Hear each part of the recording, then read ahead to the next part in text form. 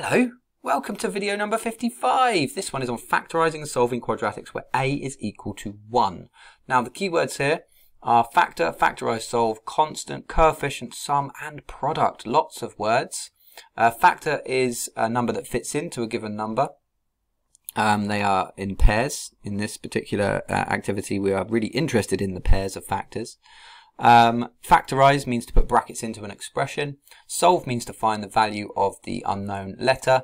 In this it's x, but it could be anything. Alright, you could factorise any quadratic, it could have any letters in it, but we're going to refer to it as x in this video.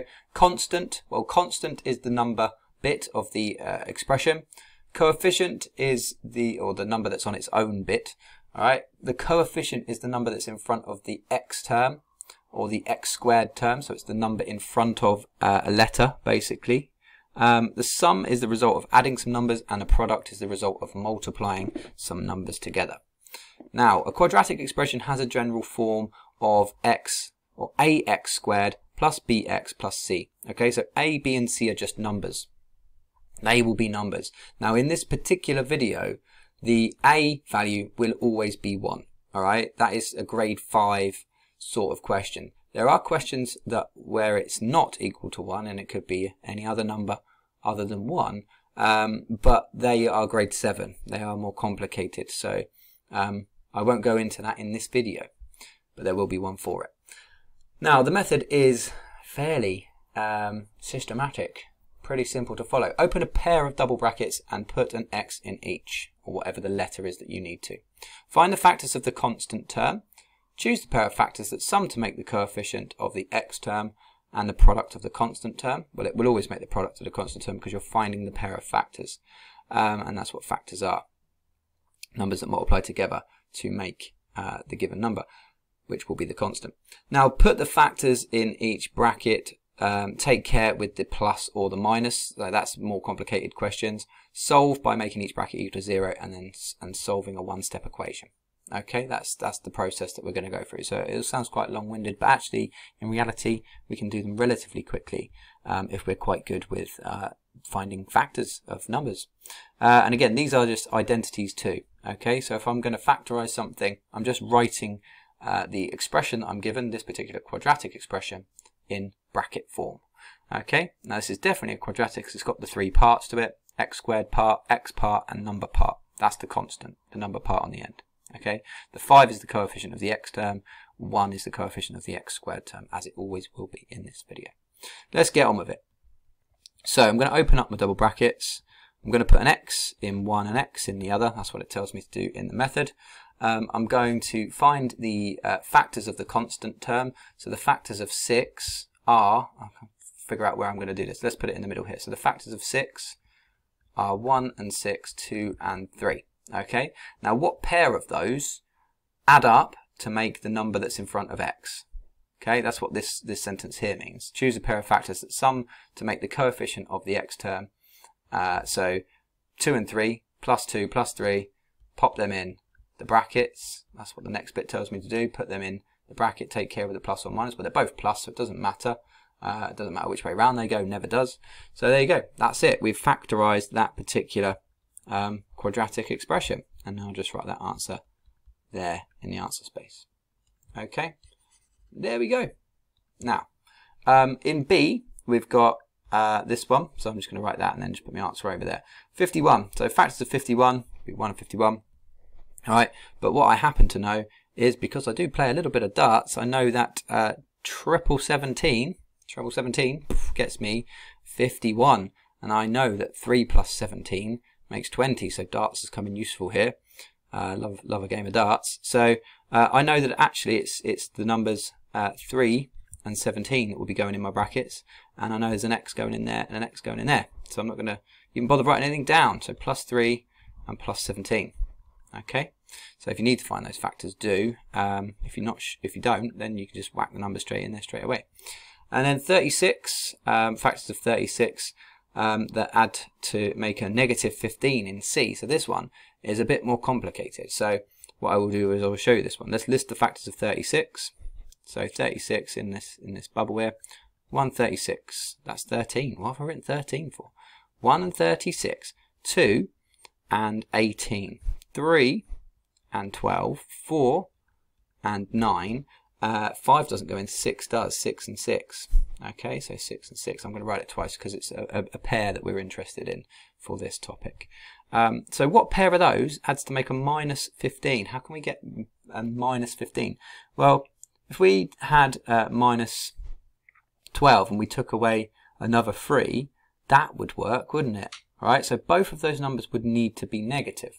Does that make a positive 36 when we multiply them together? Well, good news is it does, because when you multiply two negatives together, you get a positive number. So this one's a really tricky one because of that negative in the middle and the positive at the end. All right, so when you've got a positive number at the end, you're going to know that either both of the factors are definitely positive or both of the factors are definitely negative. Okay, that's a nice little thing to think about when you're doing these questions. Okay, rewind that bit if you're not sure what I'm talking about. All right, so there's my pair of factors. I know they're both negative. I've found them, just circle them, put them like that. And then I'm just going to put the x's in the brackets, and I'm going to put those numbers in the brackets. So I've got x minus 3 and x minus 12.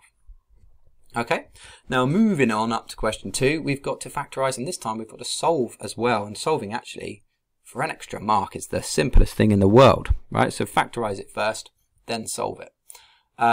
And let's do that. So this one I'm going to write here next to it. I'm going to put in the double brackets. I'm going to put my x's in there straight away. And I'm going to put in, well, here you can see you've got a negative number on the end. So you definitely know that one's going to be negative and one's going to be positive, because a positive times a negative makes a negative. All right. Let's find the factors of 10. So you've got 1 and 10, 2 and 5, and that's it. And then how can we make a positive 3? Well, we'd have to make a positive 3 by making one of those numbers here in this pair of factors, because that's the ones that would have a difference of 3. That is the minus 2, because 5 take away 2 makes a positive 3, right? And this is where people could make mistakes. So there's a 2 going in that one, and the 5's going in that one. And now I'm going to solve it. So when you solve it, like I said, it's really simple. This bracket is equal to 0. So what number here of x would x have to be in order to make that bracket nothing? Well, that would have to be 2. 2 minus 2 is nothing. So x equals 2, or, and in this bracket, it would have to be minus 5. So minus 5 is the other solution to that there. Now, when we're solving a quadratic, we're actually thinking the roots of the equation, and we'll talk about that more when we do the graphs of these equations. Yeah, but that's basically just where the graph of this particular equation or expression would go through the x-axis, okay? Would intersect with the x-axis. But yeah, like I said, more on that when we get to graphs. Now, this one, okay, similar sort of thing. We've got a negative number at the end, so we definitely know that we've got an x in there, an x in there, a plus in there, a minus in there. Again, doesn't matter which way round those plus or minus go. Then we've got a factor of 27. So 27 this time, 1 and 27, 3 and 9, and that's it. So what pair of factors works? Well, it's definitely not 1 and 27. It's definitely 3 and 9, but how? Because that's got a difference of 6. How can we make a minus 6? Well, this time we're going to start at a positive 3, and we're going to take away 9. All right, if you start with 3 and you take away 9, you get to minus 6. So I'm putting my 3 in the one with the positive and putting my 9 in the one with the negative, and that's it. Now the solutions here, again, pretty simple, minus 3 or positive 9. Okay, and that's that. So I'm just going to get rid of those things from being in the way there, and those as well, might as well, don't need them, got the answers now. Don't rub out your work in your exam papers, that would be bonkers. Now in this last one, I got x squared minus x equals 72, and it doesn't look like it's a general form of a quadratic at the moment, but we can make it such. We can make it so. So I'm going to take the 72 that is on this side away from here. Oh, and I forgot to mention actually in these, if you're solving it, you should really have each equation here equal to 0, because that's the only way you can solve a quadratic, is if they are equal to 0. All right, so then that's what we're doing in this one. We're going to make it equal to 0, and I'll get rid of those zeros up here as well. So I need that space. We're going to write it as this: x squared minus x minus 72 equals 0. All right. Now we're going to factorize this expression on this side here. So let's get our double brackets, x, and then how we think of the factors of 72. Well, I know that 8 times 9 makes 72, and I know that the 8 and 9 have got a difference of 1. Okay, so I'm knowing my times tables. It's all right, you're being relatively decent at maths. You could always list those factors out, and then you would spot those 8 and 9 would work. So one's going to be positive, one's going to be negative. Which one has to be positive? Well, we need to make a -1 because there's an invisible 1 in front of that x, just like there's an invisible 1 in front of the x squared. So I'm start at positive 8, and I take away 9, and that would give me a -1 if I added those two numbers together. 8 minus 9, or 8 plus minus 9 gives me -1, and 8 multiplied by -9 makes a -72. All right, so my solutions then would be pretty easy to get. Again, I've got -8 and positive 9, or positive 9. Okay, so that looked a little bit trickier. It's just a case of moving that 72 over. It's a positive 72, so take it away. It's now a general form of a quadratic. Make it equal to 0, solve it, done. Okay, and then let's have a look at question 3. So question 3 says factorise and solve. Now I've chucked this one in here in A because it kind of goes back to the difference of two squares here. This is really complicated. I think a lot of people would look at this and go, you can't do anything with this, you can't factorise this. Well, you can factorise it. You can make it into double brackets, so you can pop it in like this. You can go x, so negative, so plus and minus. Now the square root of a number, you can always square root a number. You can write it as the square root of whatever the number is. So square root of 5, square root of 5. Okay, so the answers to this one, again, really simple.